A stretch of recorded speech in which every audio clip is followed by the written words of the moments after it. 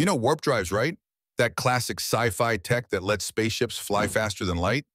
Yeah, turns out it's not quite what the movies told us. In shows like Star Trek, warp drives make it look like you just hit a button and boom, you're at another star system in seconds.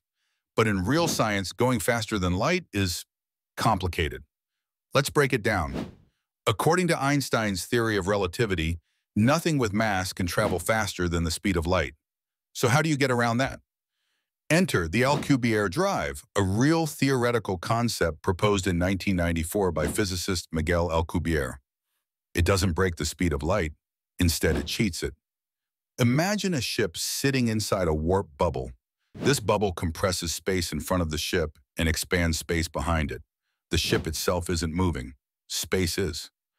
It's like standing still on a moving walkway. Except the walkway is space-time itself. Sounds awesome, right? But here's where things get tricky. To bend space that way, you'd need something called exotic matter, stuff with negative energy density. And to generate the amount needed, early estimates said you'd need more energy than the entire mass of Jupiter. Some newer studies have brought that number down, but it's still way beyond what we can create or harness today. Also, exotic matter isn't something we've ever seen or built in a lab. It exists mathematically, but not physically, at least not yet.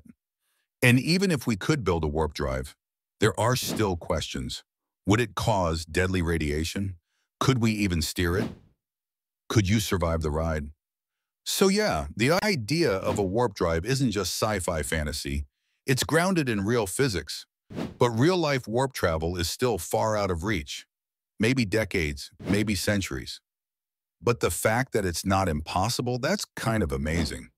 If you love stuff like this, the line between science fiction and science fact, follow for more. Because this universe, it gets weirder every day.